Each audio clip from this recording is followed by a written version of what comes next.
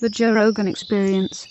Do you do any, I feel like I've heard you talk about hormone stuff. Yeah, I do hormone replacement therapy. What type of things? Testosterone and human growth hormone. Do you have to give yourself a jab in the ass? Yeah, you get in the thigh. You won't do the arse out of simple pride. No, it doesn't matter. I'm not going near that. That's for Mrs. Rogan. I don't touch that.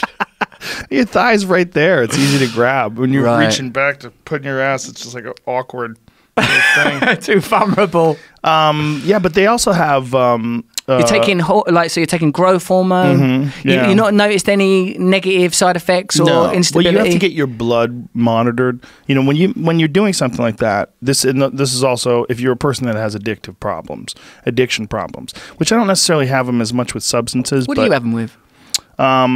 Well, you saw with video games. When you got here, the video game problem that I have. Yeah, you're frantic. You emerged out of that dark room, you and your pals, sweaty and pie-eyed and baffled by the real world. It's very fun, too.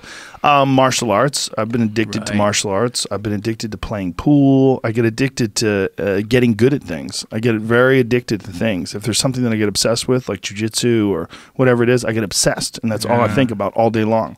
I just, you know, it's not healthy. But with hormones, you want to make sure that you don't overdose yourself. You want to make sure that you stay within a very narrow range where you have what are the healthy levels of a person that's in their late 20s. That's really what you want. You don't want to have hyperhuman levels, which some people do. Hyperhuman, you're going to create an odd ecosystem. Well, you're fucking up your body, man. You're just jolting yourself with all this extra shit. What are you about to take? Sweet lady thyroid. Oh. Is that part of your system? Yeah, I have. I take Armor Thyroid. It's actually made from pigs' thyroids. What do you mean pigs' thyroids now? Yeah. Hold on, what's happened to the pig? Dead. They're long gone. They're not sort of struggling with a lack of thyroid, teetering about all emasculated. Well, this is yeah, I'm interested in this hormone stuff. I'm interested in that. But, me, I've got to be very, very, cautious about mood-altering stuff. Yeah. But if you have the exercise regimen that you're talking about, I don't think you're going to have an issue with that. Got to get that blue belt. I'm going to do what it takes, man.